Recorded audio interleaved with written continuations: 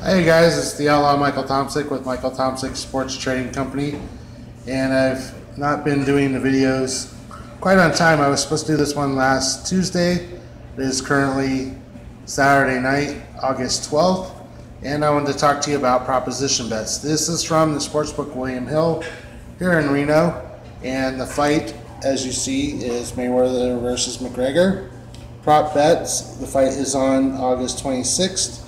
At T-Mobile Arena in Las Vegas, Nevada. So what proposition bets are there? Like little side bets you can make on a thing.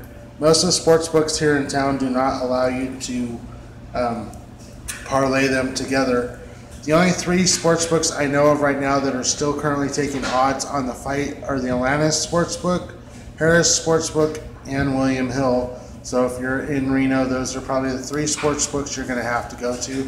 Last time I was at Peppermill, they were still not taking wagers on the fight. So let's talk about some of these proposition bets. And I'm going to switch the camera around a little bit so you guys can see. So this one is, will Floyd Mayweather win by disqualification? There are the betting numbers for yes and no, and here are the odds. The yes is minus 850. The no is plus 575. So next proposition, will Conor McGregor get knocked down? So the yes on that is minus $2.60. The no is plus $2.20. Will Floyd Mayweather get knocked down? So it is plus 4 on the yes and minus 5 on the no. Will the fight go the distance? 12 full rounds. It is plus 250 on the yes and minus 3 on the no. Will the fight go at least 2 full rounds? It is minus 12 on the yes and plus 750 on the no. This is kind of an interesting one because, you know, if you guys have watched the news lately, McGregor just said he was going to knock out, McGregor said he was going to knock out Mayweather in round 2. So it'd be interesting to see if that happens or not. Will the fight go at least 4 full rounds? So they're minus 380 on the yes and plus 310 on the no.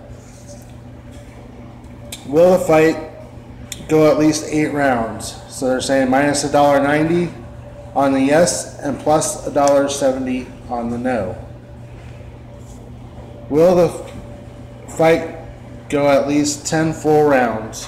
So it's plus $1.55 on the yes and minus $1.75 on the no. So those are some of the proposition bets you can do as well. There's also another sheet you can do, and I will show you here. It is McGregor by KO or disqualification, McGregor by decision, Mayweather by KO, TKO, or DQ, Mayweather by decision and the draw. And these are the odds over there. It's 5 to 1, 15 to 1, minus $1.30, 9 to 5, and 25 to 1.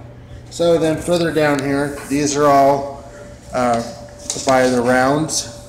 So you can go all the way up to row 12 on McGregor, and you can see the odds on there. As the rounds go up, the odds are increasing.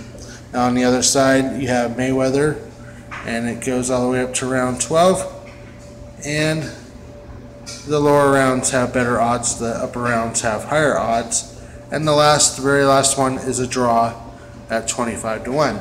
So these are all proposition bets that you can make on the McGregor and Mayweather fight. Now I posted a blog on my blogger today about the fight because there's been some news.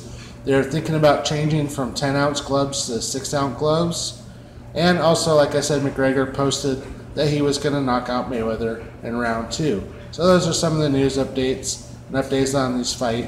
So on Tuesday, I will post my 4th video on this fight, and I hope you guys enjoy it. This is the Outlaw Michael Tomsic. You can check me out at www.mtomsic.com.